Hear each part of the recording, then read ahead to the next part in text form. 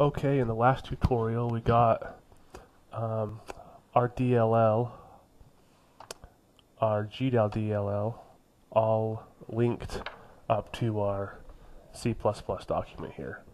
So now what we're going to do is we're actually going to learn how to read in data sets and how to create data sets. So the first thing we need to do is to have the file name of a data set we want to read in. And these are going to be const char. We'll call this our input data set. And mine is this data set, old.tiff. Okay, and set this up now, output.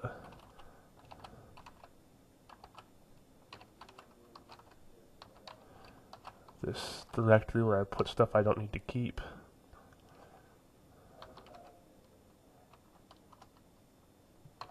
And so I'll make the new one. Okay.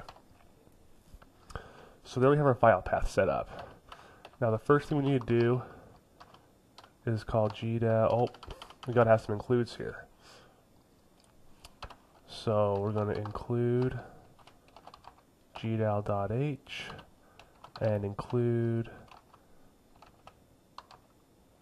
GDAL priv.h. Okay. So now we need to call GDAL all register. So GDAL uses drivers in order to format all these data sets, and this registers all the drivers. So the next thing we want to do is set up our GDAL data sets. So this will be our old data set, called old DS, and we're going to have a new data set. Okay. So we have those data sets set up, and now we need a driver. And this driver is going to represent the output file format. So here I have a TIFF, and so I'm going to want to retrieve the TIFF driver. I'm going to call this pdriver TIFF. And we're going to set this equal to GDAL get driver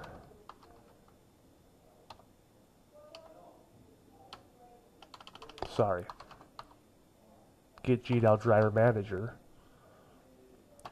get driver by name, and it's gtiff or geotiff. So that's the driver we want. Now we have our driver all set up, we have our data set set up, and we only use this driver to write data sets, which we'll do later. To open a data set, we're going to take our old data set, which is p old ds, and it equals a GDAL data set, a pointer to a GDAL data set, which we get through GDAL open. Now all we need to do is give it our file name, input, and then an access, which is an enumerated type. We want read only. We're just going to read this data set. Okay. So now our data set's open.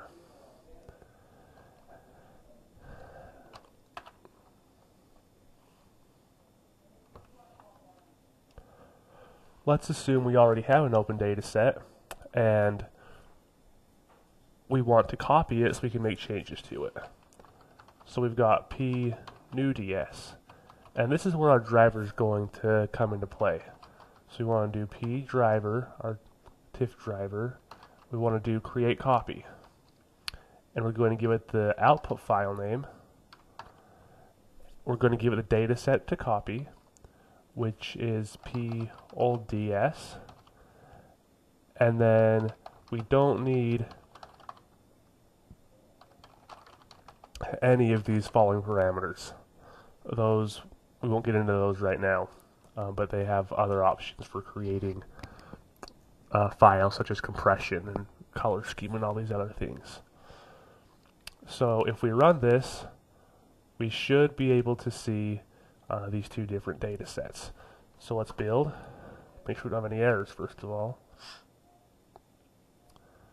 Built just fine, and we'll run it.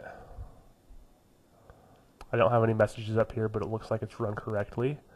Hold on just a second. I'm going to open a program so we can view it.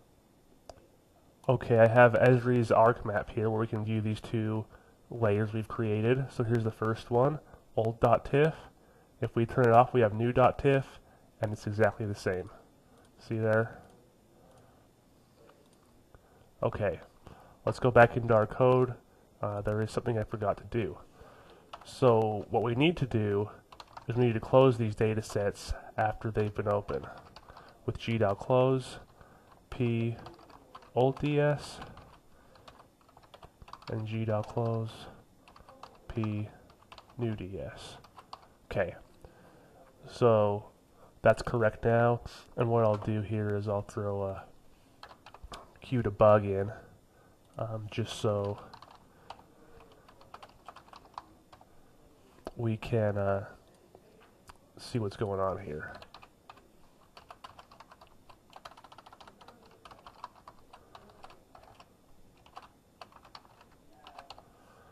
And then one down at the end.